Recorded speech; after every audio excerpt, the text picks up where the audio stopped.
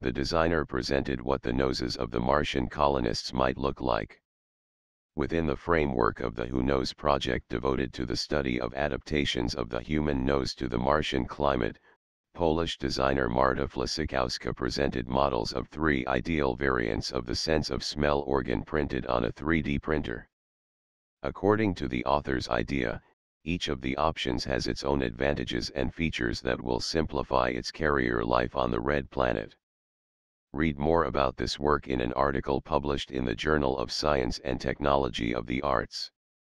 In the process of evolution, the human nose in different nations has changed repeatedly, adapting to the surrounding climate.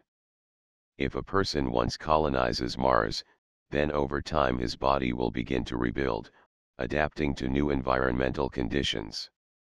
These conditions, the author of the models took into account when developing models of Martian noses, which, in her opinion, would be optimally suited for life on the red planet. Thus, low temperatures on the surface of Mars were taken into account.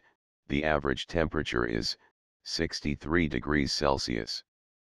The author believes that the noses of people who will live on Mars will not necessarily change and adapt in this way.